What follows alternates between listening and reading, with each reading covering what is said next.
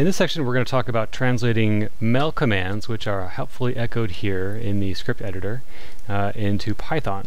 So we're going to start with the very simple sphere command. So sphere semicolon, and then I hit the two arrows to execute it, but keep the script down here. We get our output and we get our sphere. So that exact same command here in Python is mc.sphere, and then open and close parentheses. So the MC here is just giving Python the address that the sphere command lives in the my.commands library that we have imported. So if I run the same code, we get our sphere. So let's hop back over to MEL, and we'll give it a little argument. So the argument here will be a radius argument, so we'll say -r, and our radius can be 5. So if I run this, there we are.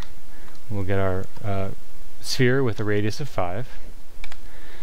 To make this exact same command in Python, rather than saying -r5, we're going to say r equals 5. And that's all you got to do. Each flag relationship that you would normally see here in MEL as -r5 and then space, and then there would be something else like, you know, start sweep 0, end sweep 360. Actually, let's make that 180 so we can kind of see what these are doing here. Oh, and I need to put a little dash there. So dash in front of the flags and then a value. We will get half a sphere. So to get this exact same result in Python, each little argument is going to be separated by a comma. And then end sweep equals 180. So we've got the exact same thing here, 3 different arguments for the command separated by commas. So when I run this, I get the same result. So to my eye, this is actually a little bit easier to understand because things are a little bit more compartmentalized than here in the MEL script, where it can kind of just turn into a blur of dashes and letters and numbers and whatnot. So let's look at one more. Let's look at the move command.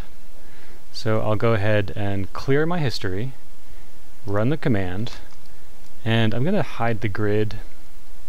So display grid, and I'll just move it some number in what turns out to be the z-axis. So what I can do is actually copy that code and come down here and paste it. And now when I run this, it's actually going to create and move the sphere at the same time. Well, not the same time, but as far as you're concerned, at the same time. It's happening, you know, step by step, but it's so quick we can't see it. So what if I wanted to actually change this value so that it's something specific, right? So let's just go 10. I can totally change that to whatever I want. So now when I run this code, we can see that the pivot is, might be a little bit hard to see, but right exactly on this line here, which is the 10th unit out from the origin.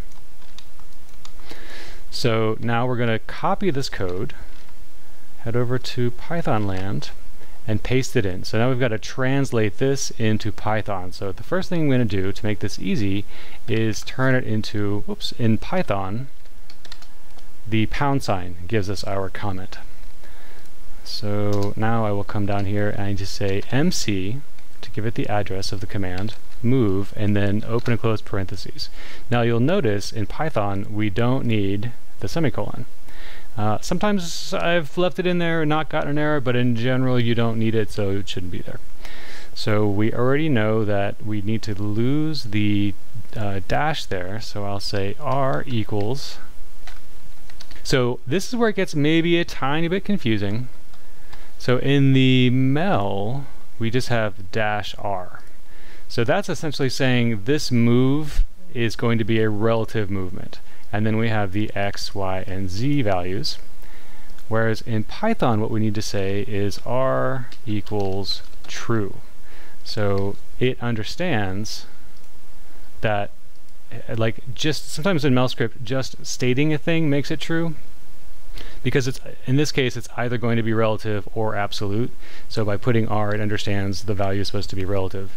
So in Python, to get that same result, you need to say r equals true. And then we have these values, 0, 0, and -10.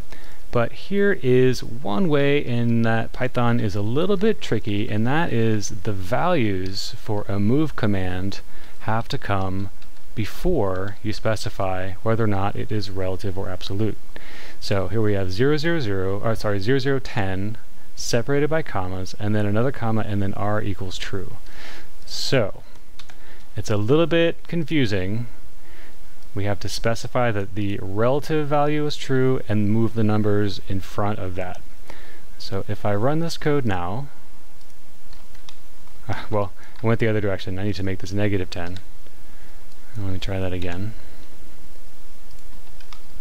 So what happens if you put the r equals true in front of the values? You will get a very important error. And it's important because what it means is you need to switch the order of your arguments around for your command in order for Python to be able to translate it into something that Maya can use. So I'll go ahead and clear my history, and I'm going to hit the execute all button here, and this is what I get. So if you ever see this, and I promise you will, if you see non-keyword arg after keyword arg, that is a dead giveaway that your commands and the flags of your command are out of order. So even though you're doing exactly what the MEL script did, it's still gonna fuss at you. So just an FYI, you must always put the values first and the relative or absolute flag second. And in fact, I wouldn't be surprised if you could omit the absolute flag, relative flag altogether. So that's another thing to be aware of, is just because it is spit out by default in the MEL code, we have our -r here, does not necessarily mean that you're going to have to include it in your recreation of that command. Just about every command has default values. So in this case, it probably was a relative movement, but you know, we were getting a little complaint about the non-keyword arg after keyword arg. So I just got rid of the relative argument and the command ran fine. So we're going to probably run into 10 million little tiny bugs like that. It happens all the time. This is part of programming, especially when you're getting started. So be patient. There is usually a pretty simple solution to those kinds of things once you learn to recognize what they mean. Python is a little bit less forgiving with regard to its errors than the MEL is, just because the Python is kind of encapsulated. Let me actually just add this back in. So I'm purposefully doing this wrong. So putting the relative in front of the values. So I think the Python kind of gets executed as a single piece and then handed over to the Maya, because it doesn't give you what line number the error is on. Whereas the MEL script, if you write a big MEL script, it'll tell you line 3 has a problem on it. Whereas Python, it's usually line 1 and then something crazy. So to illustrate that, I'm going to hit the execute all here, and what we can see is the error is apparently on line 1, but in reality is that it's on line 7. So that is probably one of the main less cool things about using Python and Maya, and that is that you don't necessarily get a good location for where your bug is, and if you've got a bunch of code, that can be kind of an annoying thing to track down. But there are strategies that I will show you guys for how you can track that stuff down. So there you go. That is a very basic primer on translating MEL script that is auto-magically generated here by doing stuff in the UI into useful Python.